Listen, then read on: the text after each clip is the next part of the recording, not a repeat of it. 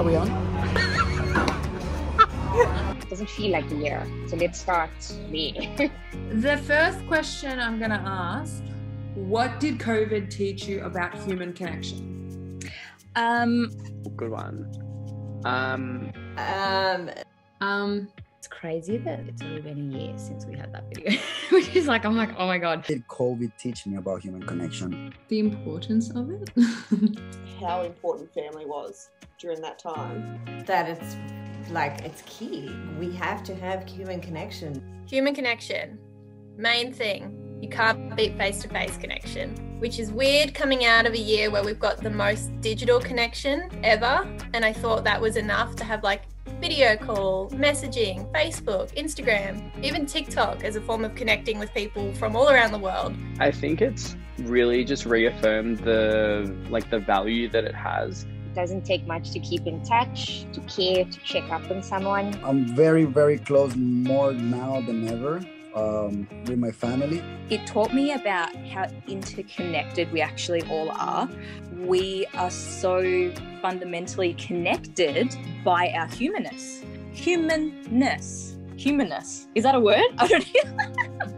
Really focusing in on like more deep connections with people. I feel like now more than ever we're so aware of just how interconnected we all are and how necessary it is to be mindful of and carefully cultivate our own energy, because the energy of the collective is made up of the energy of the individual, right? And I feel like during COVID, I spent more time talking to my friends, like on FaceTime, and just making that effort.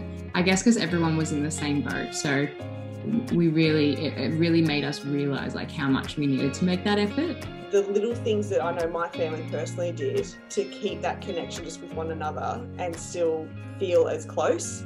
We want to keep doing that stuff now. We have to have human connection. I think it just, highlights the importance how much you need community. You can't beat face-to-face contact. And then when you have the option taken off you to physically see someone that you care about, it's all you can think about. To me, it didn't matter how many phone calls or texts or video calls or whatever that there was, carrier pigeons, whatever the option was, nothing was ever enough to like fill that void.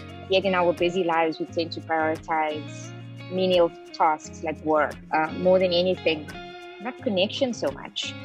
It's everything I always thought it was, but now it's like I know for sure.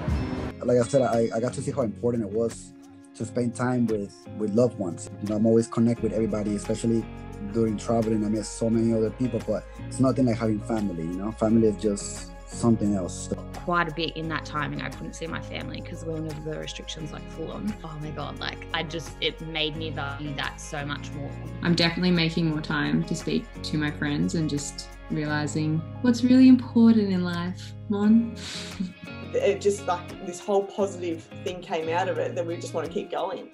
So it was just purely about family during that time. It's the biggest part of connection for me, is having people that I care about right in front of me. And I ended up kind of like spreading myself too thin across people who I thought were fun, but I didn't really have that deeper connection with them. I feel like I've connected with so many people from, around the world, inclusive of yourself, which I think was the start of that. And afterwards, it just sort of amplified, not having met them in person, which I think was quite beautiful. Last time we had this conversation, we had to do it from home. We had to Zoom and, we walked into a world where we were walking with our masks on. How much better is this? Like I can touch you, and I think that's really, really nice. There's nothing like having that one-on-one connection, with people. It feels good again to be able to do it. Because we have social media now, that you like see an inkling into everyone's lives and you think, yeah, you know what's going on with them. Unless you're actually picking up the phone and talking to them. Like I feel like our relationships in that way have diminished at this point in time. It definitely showed that we are, we have this almost gravitational pull toward social experiences, and I personally felt that I craved it. I didn't even know that it was something that I really valued beforehand. If you just focus on yourself, it's really easy to get into this place of like just self-pity and victimhood and think about, oh, my problem, my feeling, my dilemma, my stress, my struggle. But if you open yourself up to the collective and you actually orient your thoughts and your energy and your actions towards community and serving and making everything that you do for yourself about being more available to the collective, it actually inspires and motivates you to get the fuck up on the days that you don't want to. The next question is, what has changed for you in a year? This was actually a really good question because I was like, ooh. Oh, great question. My whole entire life in every single aspect has changed. I need to not worry about things that I don't have control of. I've had a pretty busy year. This time last year, new house, new job, new hair, new friends, a new, I guess, perspective. And basically, COVID taught me the power of time and the power of time well spent, slowing down in connection. I feel like I spend a lot of time doing things that don't bring value to my life. When I first read the question, it was really funny. I noticed how I straight away defaulted into like something tangible to look at that I've achieved in the last year or so. Like learning to lean into the feeling of total lack of control. Like, so acceptance and surrender, like that was probably the biggest thing for me on a personal level. My understanding of radical acceptance. We were meant to get married last year, just like so many people in our situation, that wasn't able to happen. So we were like, all right, well, what can we control? And so have little Eddie. And be concerned about what's close to me, the people that I care about, and cannot be worried about stuff that's out of my control. Every other single tiny little aspect of my life has changed, and some for the good, some for the bad. Like, I thought my old job was everything. That was what brought value to me, and I thought that was like, you know, the coolest thing about me. I've learned to adapt to our new normal and keep all those valuable lessons at top of mind. So the likes of connection, family, I think those simple pleasures that I wouldn't say I took it for granted before. I just think now I'm so much more appreciative of it. I have put my mind into a lot of other things, hoping to bring more value. Like I started learning more. I realized how much I think within my life I've always attached my self-worth to doing something. It was just constantly about that external validation, going, yeah, I'm good at this, so I have value in this. And then when I removed that, I was like, holy fuck, well, who actually am I as a person? Well, I probably learnt I had a bit of a fuck it button. And understanding how much suffering we can create for ourselves when we resist what is. Last time I spoke to you, it was a lot about my mental health, and it's crazy how much Eddie like improved that. If like this time last year, never, ever in a million years would have I thought all the things that have happened, and I would have been in all the mental states that I have been. It's also crazy how quick it's gone. Every single aspect of my life has changed since last year.